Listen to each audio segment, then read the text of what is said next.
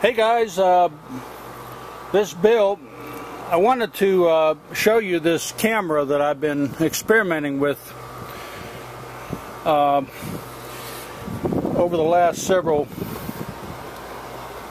videos. The camera in particular, it's a Logitech C910 HD Pro webcam by Logitech, and it has full zoom features, and if you've been following my videos, you know that it really does. Mike, when I first got this camera, the camera is, by the way, mounted, and it's there, you can see it better. First of all, the camera comes with a bracket on the back, and that bracket kind of goes there, like that. And all you got to do to take it off is take that rubber thing off, then unscrew a bunch of screws. See, the rubber thing is in there, and then you unscrew a bunch of screws, see, and then pry this off of this. Pretty ingenious little apparatus, and then you can just basically take it off of this thing. It's kind of a weighted thing where you can put it over the back of your monitor. Well, you don't need that, and it just adds weight to the camera, so I took it off. Mike, when I first got this, let me explain. When I first got this camera, I went down to Office Depot and paid retail for it. It was like 99 bucks. Amazon sells this thing for $67, $68, $69, which is actually incredible. I know it's windy, but that's the way it is. When I first got this camera, this is my Celestron lens kit. I just took some of these stubby little lenses, you know, and basically let's see if you can see it. See, there's the lens. It's on flat glass, and I just took that lens, you know, this lens, and I just took black electrical tape and taped it right to the top of the camera, and it worked. I mean, it really did work. But when you do that, it's hard to change lenses. And I wanted to experiment with the different lenses, and I wanted to see which ones worked and which ones didn't. Well, to make a long story short, my friend Mike is in the machine shop business, and he got some prototypes made up. It's a really nice looking mount, and it's designed for the camera, and it goes right in there. And I put a piece of electrical tape, I don't know if you can see it, and basically then put this cap on top, and basically it fixes the camera really nicely in the base. I mean, it's just a really fine design. No, I'm not selling these things, and but there is a machine shop, you know, that I think the machine shop's trying to get these things made up, and he might sell them through a store. I'm not involved in any of that. I'm not making no money on anything. This is just, I got one of the prototypes. Matter of fact, Henning got one of the prototypes. We sent Henning one, and I've been experimenting with it. But the bottom line is, right now it is not available for public consumption. It might be eventually, but not through me, that's for sure, so don't even try to ask. But we designed this thing for the Astro-Tech series of lenses. It's called Astro-Tech Paradigm. Now what's unique about these lenses, if you look on the bottom line there, if I can get it to where it doesn't go out of focus, 60 degrees, 1.25 ED eyepiece. It's one of these eyepieces that are designed for, they're big. Some of these larger eyepieces are designed like a 45 degrees, 50. This is a 60 degree, and we designed this holder specifically for this thing. As you can see, it just fits. See how it fits just right in there. Just see it fits right in there, centered. And then you tighten these screws up, see, and when you do, then basically this lens is flat up against, butt up against the camera lens, so it's exactly centered. And then when that is the case, you tighten these 4 screws up, and then basically see it clears, see the top, and then you you put it right into your camera on the 90-degree diagonal, and then basically you plug the cable into the USB port. As soon as you plug it into the USB port,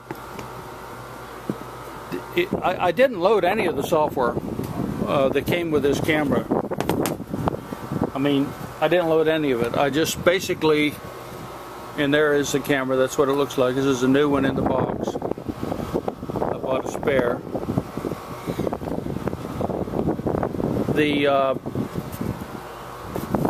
When you plug it into your Windows PC, it will load a driver, directly into Windows, and the driver is a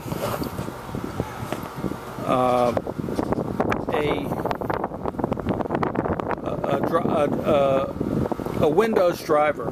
So it loads this driver for Microsoft. There's about 8 megabytes of driver. In another video I might show you how that driver works, but basically the driver just allows you to have a standard video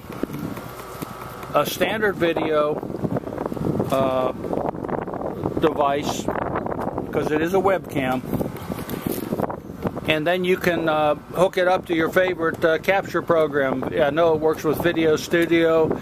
It'll work with any program that talks to the drivers, and you can just then capture it, do whatever you want to do with it. And you can see what I'm doing with it, and I'm trying to make some videos of the moon and Jupiter and nebula.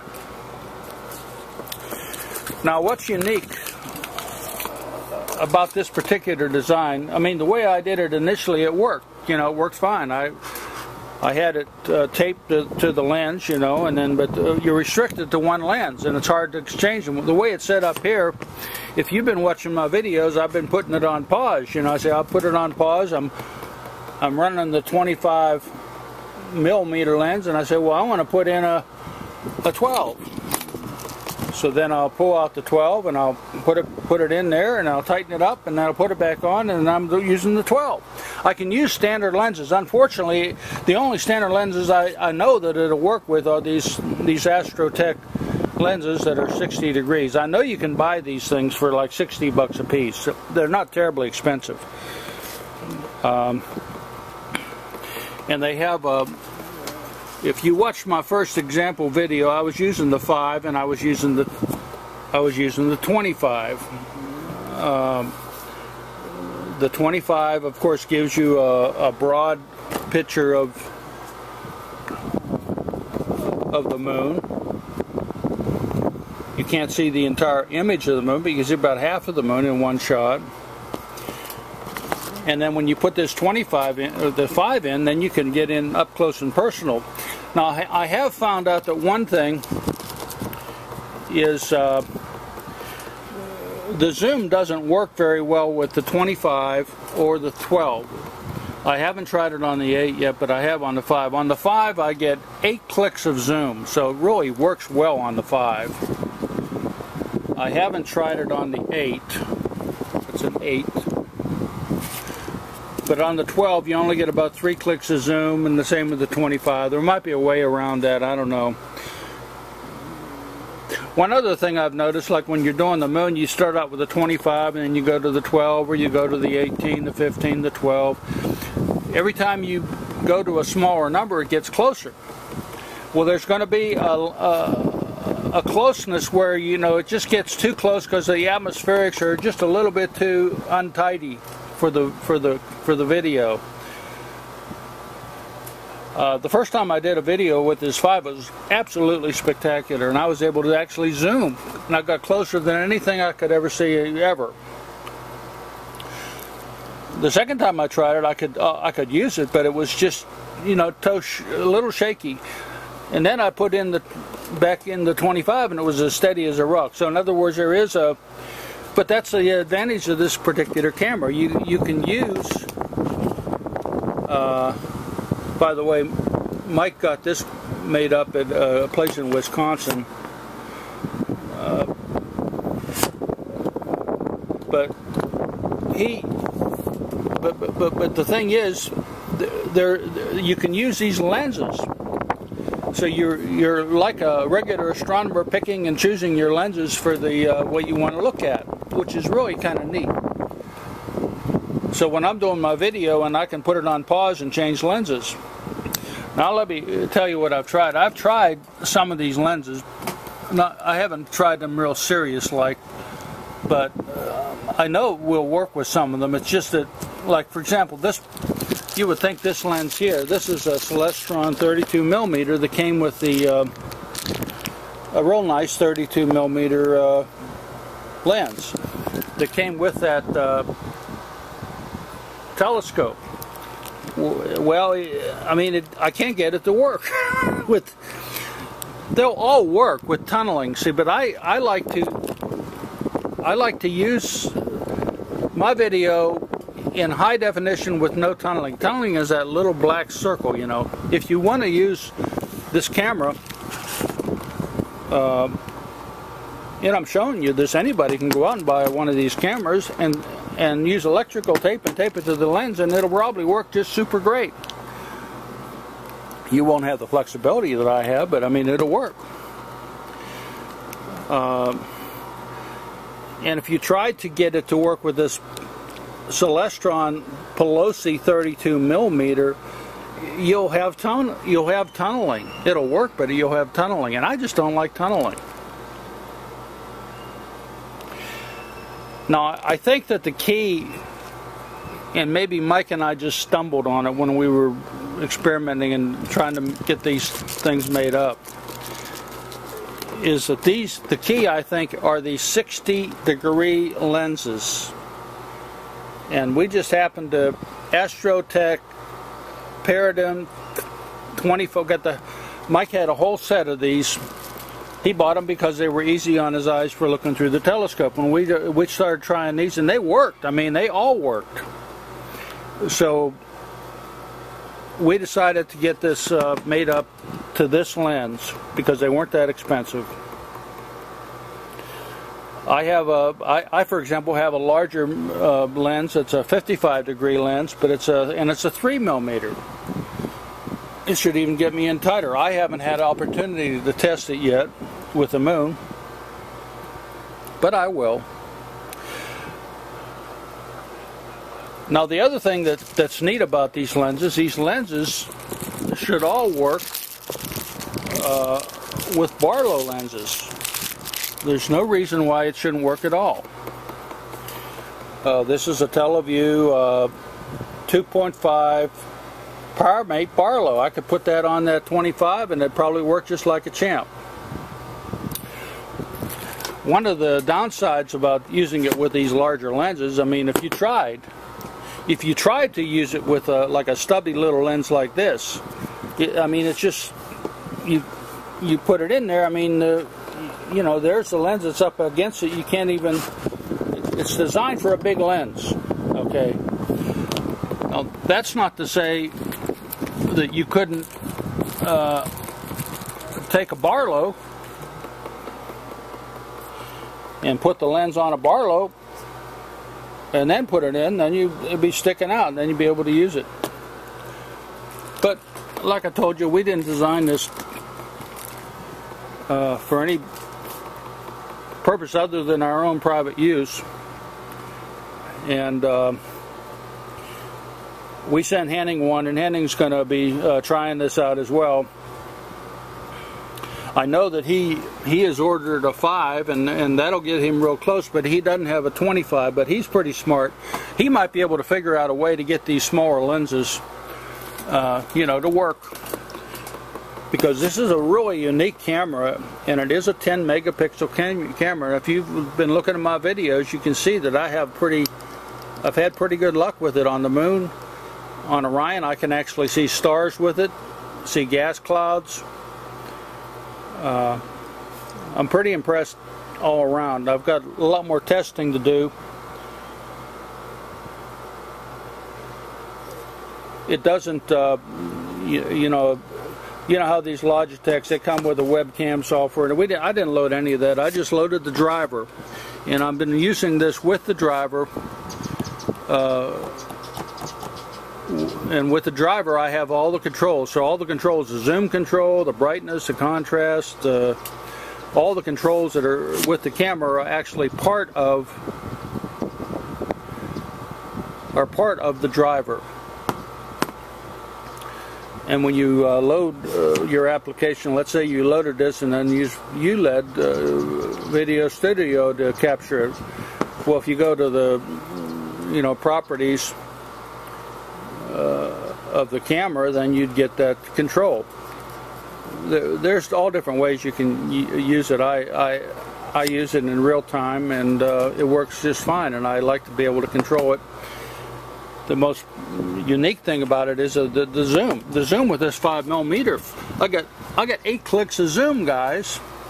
I mean, that's incredible. With this $60 lens, with a $66 camera, that gives you a better resolution than any other camera I know of, and all these cheap ones combined. So if you're into astronomy, telescopes and everything, I encourage you to get a hold of one of these cameras and fiddle with it and see what you can do. I know with this bracket though, I have an incredible amount of flexibility, and but it is a bracket made for these lenses. But it's really nice, pretty nice. Okay, that's it. I just wanted to, the moon is up tonight, and I should be able to do another session. And by the way, there is my mounted Zoomel focuser on my telescope. It gives me the flexibility that, see that cord, and then into the JMI PC focus control, and then I take all of this stuff through that USB box in one cable and a 36 foot USB 2.0 extension cord, and by golly, I'm controlling the entire shooting match from my PC inside the house. Okay, that's it. I'm going to get this video up. Hope it's useful. And I'll let the barking dogs bark us off. Have a great week, have a great weekend, have a great November. Pretty neat camera, guys.